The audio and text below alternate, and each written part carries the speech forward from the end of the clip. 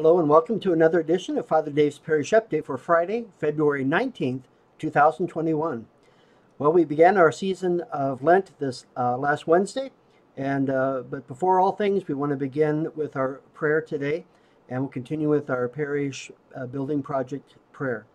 In the name of the Father, and the Son, and the Holy Spirit, amen.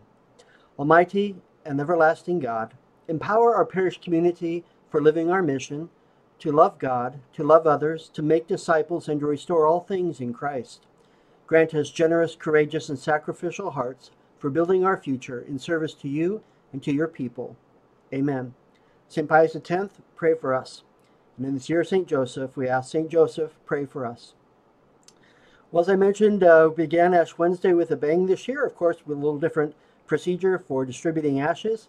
We had a lot of people come to all of our liturgies. We had 4 masses and 1 communion service with ashes, or Liturgy of the Word with ashes.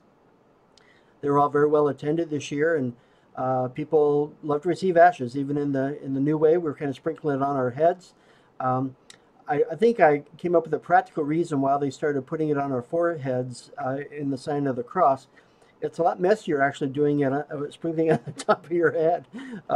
We had a lot of ashes on the floor. We had to, reverently pick up after each mass, but it was still wonderful to see so many people come out to celebrate the beginning of our Lenten journey together. This year at St. Pius, our Lenten theme is "This now is the acceptable time." Now is an acceptable time. The idea that this is the moment right now, not to wait, to really look at developing a relationship with God and one another in a deepening way, to seek that deeper conversion of our hearts, to really be in love with the Lord and to live our lives faithfully. So just a few reminders of some of the activities and schedule tweaks for the season of Lent as we move forward now. Our weekday Mass schedule is a little bit different. On Mondays now, beginning this next Monday, we're beginning to have a prayer service led by the deacons, which will include communion. They may do a form of morning prayer or Liturgy of the Word, but they'll also have communion. That'll be every Monday at 8:15, our normal Mass time, but 8:15 for a communion service. Tuesday through Friday, every other day of the week, we'll have our 8:15 Mass. Again, a reminder that on Tuesdays and Thursdays, our school children will be present in one half of the church, so just so you're aware that that'll be happening. Also, an additional Mass on Tuesday evenings, we're making available a 6 p.m. Mass. So Tuesday through Friday, 8:15 Mass, with Tuesday evening is 6 p.m. Mass, to give an extra opportunity for people who are working that can't come to the daily Mass to attend Mass at least during the week once a week. Our weekend Mass schedule stays the same. On Sunday, we have a 7 a.m., 9 a.m., which is live streamed, and then the 11 a.m. and 5 p.m. Our confession schedule is a little bit different. In addition to our normal times, we'll have Tuesday evening confessions from 6:30 to 7:30, and that'll be right after the evening Mass at 6 o'clock. So confessions on Tuesday evening from 6:30 to 7:30. Then our normal times of Friday morning from 9 a.m. to 10:30 a.m. and on Saturday mornings 8:30 to 9:30 a.m. So trying to have extra times for confessions, for individual confessions. Again, we'll be in the church, probably in the Reconciliation Chapel. You have the option of going behind the screen or face-to-face with social distancing and masking, etc. We will continue to have Friday Lenten devotions this year at 6:30 p.m. every Friday. Again, they will be either versions of the Stations of the Cross or some other kind of prayer and devotion, maybe related to St. Joseph. The first Friday of March, we will also have at that time our encounter, which is an hour of adoration and prayer and reflection and music. So again, that also will be live streamed on the first Friday of March. Some other online activities, new and continuing.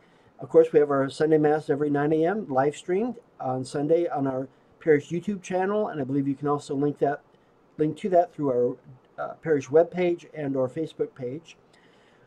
Every week, we continue to have Deacon Jim Houston offering his weekly scripture reflection on the Gospel or one of the readings from the weekend. Dr. Cheryl Fournier continues her weekly online offering of offering prayer. She is also making available this Lenten season a special evening time for praying the Liturgy of the Hours. And again, you can find information about that on our parish webpage. We also, again, as I mentioned, on Friday evenings, we'll have Stations of the Cross, but we'll also, online on our YouTube page, have kind of a pre-recorded Stations of the Cross led by Deacon Jim Houston. So you can see our own stations kind of projected on the screen along with the reflections for each of the stations. If you want to do that at any time, you can get online and link into that.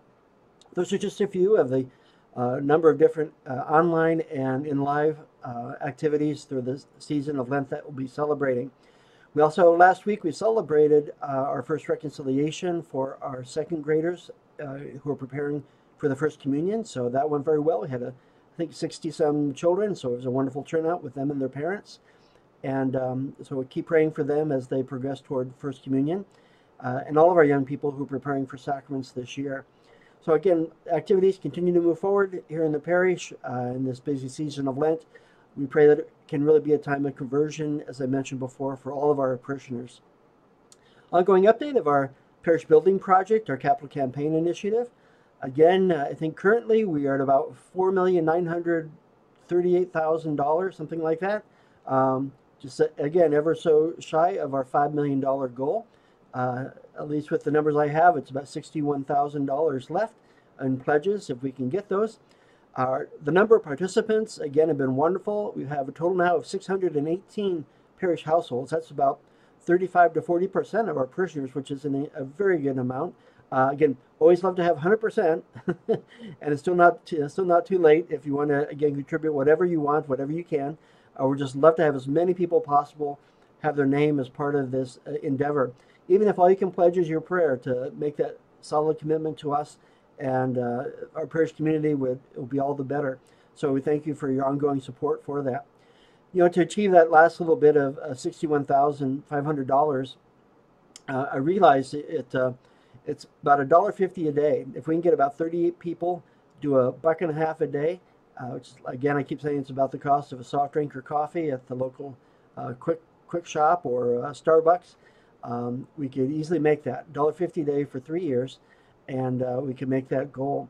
But again, one way or the other, we're moving forward with our project. It's all looking good for us, and we'll continue to do preliminary work now with our architects and construction contractors, and doing some design work, getting input from our parishioners and staff, etc.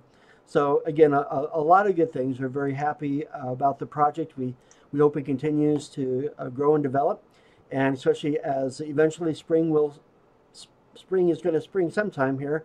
We've got through our Arctic blast. Hopefully things are on the warm up now in the week ahead, which we're thankful to see.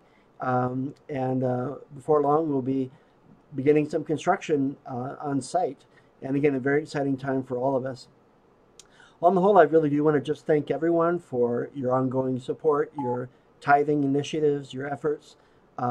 Again, we just continue to do very well in offering the support of our people and getting the support of our people. We thank you for your commitment, your willingness to give not only your financial resources, but so many of us giving time and energy to our parish community. Thank you.